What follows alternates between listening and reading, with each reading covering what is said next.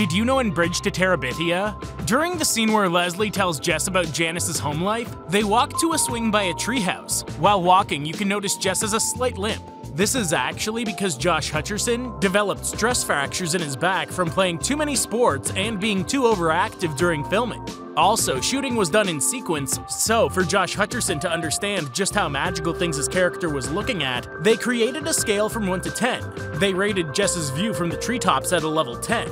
On top of that, the 5 stages of grief are a key factor throughout the film, and they use that to help Josh focus his performance during later parts.